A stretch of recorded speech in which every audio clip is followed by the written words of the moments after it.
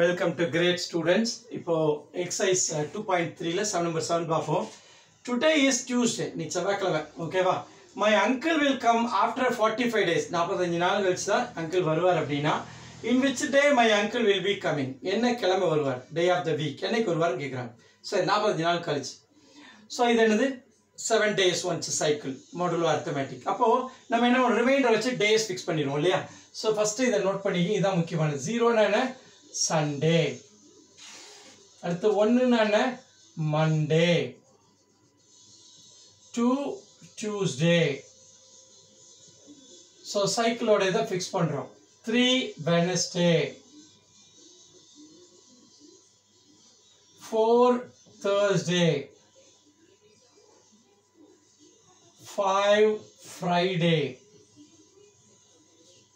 6 Saturday. ஏன்னா reminder வந்து 7 all divide பண்ணும்போது 0 to 6 தான் இருக்க முடியும். 7 வராது. சரியா? ரைட். இப்போ நான் எப்படி எழுத போறேன் பாருங்க. இன்னைக்கு டியூஸ்டேனா என்ன டே பாரு. டியூஸ்டேக்கு நம்பர் என்ன? 2. ரிமைண்டர் 2. அப்போ நான் இப்படி எழுதுவேன். 2 congruence என்னது? 2 தான். 2 7 ஆல் டிவைட் பண்றோம். mod 7. mod 7. சரியா? அப்போ ரெண்டாவது நாள் நான் இன்னைக்கு இருக்கேன். அப்போ நான் சம்ம எங்க கொண்டு போறேன்? 0 கொண்டு போறேன். சண்டேல இருந்தா எவ்ரி கால்குலேஷன் ஸ்டார்ட் பண்ணுவோம். ஓகேவா? 0. சரி. அப்போ 2 நாள் தண்ணி வந்தாச்சு ஏற்கனவே. இன்னும் 45 நாள் முன்னாடி போணும் இல்லையா? அப்போ 45 டேக்கு நீங்க கான்க்ரூன்ஸ் ரூல் எழுதுங்க. 45 டேஸ்க்கு எழுதுனா என்ன ஆகும்? 45 7ல டிவைட் பண்ணா 6 7s are 42. ரிமைண்டர் 3 இல்லையா? ரிமைண்டர் 3 இங்க என்ன? mod 7 இல்லையா? 6 7 45 க்கு என்ன எழுதிக்கலாம்? Reminder 45 equal to 6 into 7 plus 3. Remainder 3. சரியா? So remainder 3 எழுதியாச்சு இங்க mod 7. ரைட். இப்போ பாருங்க இந்த ரெண்டையும் ஆட் பண்ணுமா? ரெண்டையும் ஆட் பண்ணா என்ன? 45 plus 2 வருமா? 45 plus 2 congruence modulo 2 plus 3 5 வருமா? 2 plus 3 5. இங்க என்ன? mod 7. mod 7. புரியுதா நான் என்ன சொல்றேன்னு? அதாவது நான் என்ன பண்றேன்? பேஸை ஷிஃப்ட் பண்றேன்.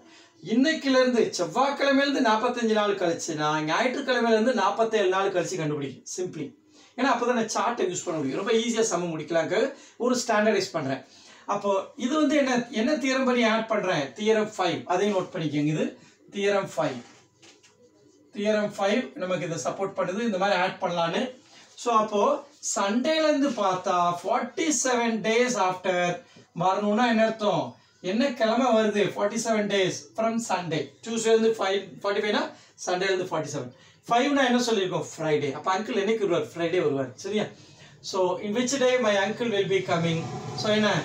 Uncle will be coming on Friday. Okay, நல்ல லாஜிக் தெரிஞ்சீங்க. 47ங்கிறது என்ன தெரிஞ்சீங்க. அப்பதான் நமக்கு நம்பிக்கையா இருக்கும். சம்ம எழுதும்போது நம்ம கரெக்டா பண்றோம் கான்செப்சுவல் அப்படிங்கிறது தெளிவா இருக்கும். ஃப்ரைடே தான் ஆன்சர். வீடியோ பிடிச்சா லைக் பண்ணுங்க, ஷேர் பண்ணுங்க, சப்ஸ்கிரைப் பண்ணுங்க. Thank you for watching the video.